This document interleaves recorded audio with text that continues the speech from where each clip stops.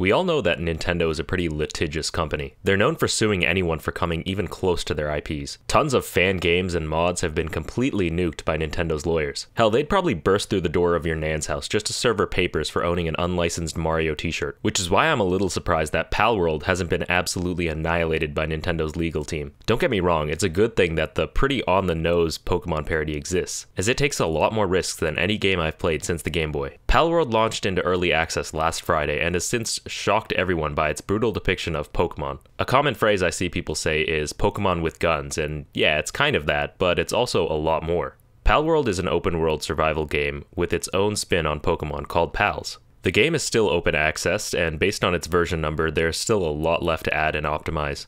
But the main gameplay revolves around foraging for supplies to build your own base. You can craft pal balls that you use to, of course, catch a wild pal. Combat is really where this game differs from anything in Pokemon, and it was evident as soon as I went to catch my first pal. Since I had no pal to fight for me, I just had to beat the living shit out of this cute little Pokemon myself in order to bring its HP down low enough for me to catch it. The closer their HP is to 0, the better your chances of catching it. You gotta be careful though, cause once their HP goes down to 0, they pass out and you won't be able to catch them. A huge aspect of Palworld right now is its base mechanic. At the start, you build a crafting table, a PC, and some basic lodging for you and your pals that you have deployed at your base. Using the PC, you can manage what pals are in your party, resting in the PC, or put to work on your base. The pals in your party can be used in a similar way to Pokemon Legends Arceus, where you can throw their pal ball out to attack or mine a resource for you. It's pretty cool. But what's even cooler is how you can manage your pals that you have deployed at your base. You can pretty much enslave them into doing whatever you want. In the beginning, the stuff you can get them to do is pretty basic. They can mine resources and bring them back to the chest you've built. You can get them to farm, kindle fires, build and craft items for you, and a lot more. Of course, each pal has their own type and work suitability, meaning depending mainly on their type, they'll be able to do certain tasks. For example, fire types can keep a campfire lit, or a grass type can plant berries, but a water type is required to keep them watered. Only some pals are capable of chopping lumber or mining. It really distinguishes each type of pal and makes them a lot more unique. As far as progression goes, there's a lot of different avenues to progress in this game already. There's a fleshed out tech tree that lets you unlock different structures, facilities, workbenches, weapons, and more. And from there, you can build a base by unlocking and building a PC. Once you have a PC, you'll be given missions to upgrade your base. And those missions usually revolve around unlocking and building specific base amenities like beds, workbenches, berry gardens, stuff like that. One thing that's really cool about the whole base system is how you can deploy your pals to make things like gardening, mining, chopping wood completely automated by them. This is pretty cool because honestly, doing it myself is boring as shit. This is like a mobile game.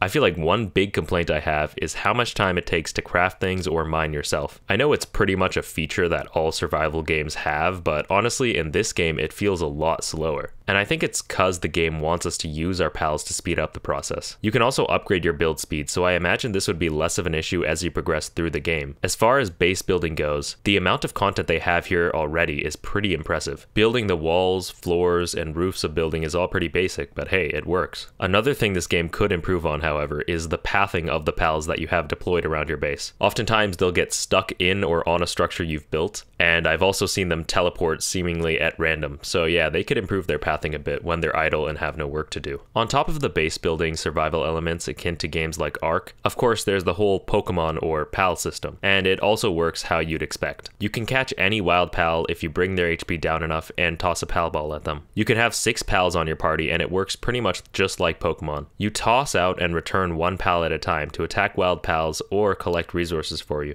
Each time you beat a wild pal or collect something, your entire party will get an even amount of XP as a reward. Pals do have special abilities as well. For example, most fire types have a passive ability that keeps you warm when it's cold. Pals also have special combat abilities that they unlock as they level up, and yes, some pals can eventually be upgraded to use guns, which is kind of a tiny part of the gameplay really, but it's why everyone's calling it Pokemon with guns. Of course, eventually you'll unlock guns for yourself, and yes, you can shoot the pals in this game. Which brings me to a point of contention I've seen a lot of people have with this game. I found this pretty dramatic PC Gamer article highlighting what people are upset about. At the end of the day, this is a game where you hurt, capture, and enslave innocent wild animals. But guess what? So is Pokemon. Yes, this game takes it to a whole new level, allowing us to make our pals indentured workers at our base. But at the end of the day, I don't see why this would be so bad. I mean, it's not really even that violent. Wild pals will faint when you defeat them, either with another Pokemon, a weapon, or even a gun. fun. Here's a quote from that PC Gamer article. Palworld is asking, what if you could mangle Pokemon beneath the inevitable, crushing weight of industry? It's not tongue-in-cheek, it's mid-2000s Newground edgelord. This dude fucking hated this game, man.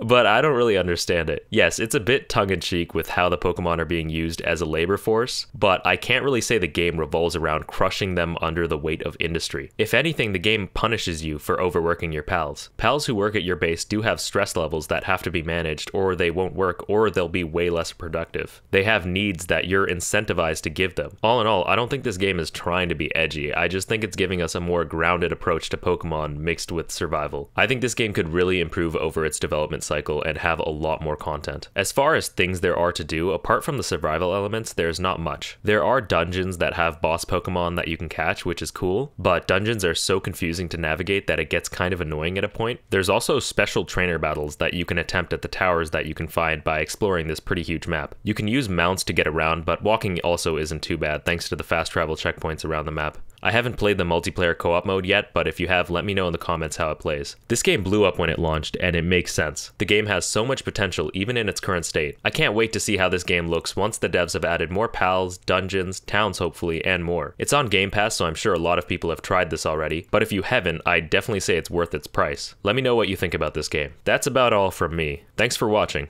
See ya.